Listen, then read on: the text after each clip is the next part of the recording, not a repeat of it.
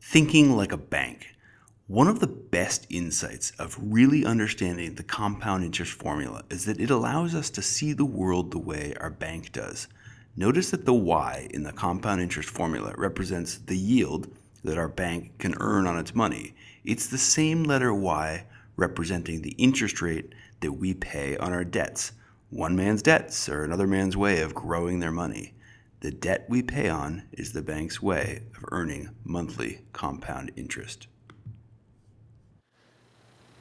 What I want to introduce with that idea that yield and interest rate are the same thing is what I consider a key concept of personal finance, and the key concept of thinking like a bank, or thinking like an investor, or thinking like an insurance company, is that interest that you pay on your debt is seen from the other side of things, from the bank's perspective. That's their yield. That's their rainbow bridge.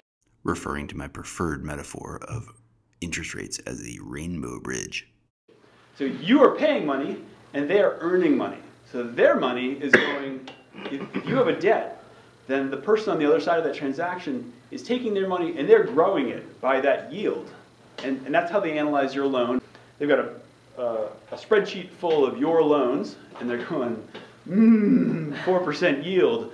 And you're going, well, I'm paying interest rate. And I think a lot of people don't understand that your debt is somebody else's investment.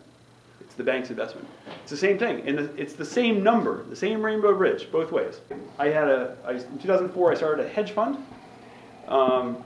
better known as a private limited partnership investment firm. And I bought debt. I'm a debt buyer. So occasionally I would introduce myself and people, what do you do? Oh, I have debt. Would you like to buy my debt? What that told me is that, and these are perfectly bright folks, you may be thinking, hey, debt buyer, I've got debt. Maybe you'll buy my debt. No, I won't. Your debt is somebody else's investment. So your bank is a debt buyer, basically. Every investor is a debt buyer. Anybody who has what's called fixed income or invests in bonds or loans, somebody's debt is somebody else's investment.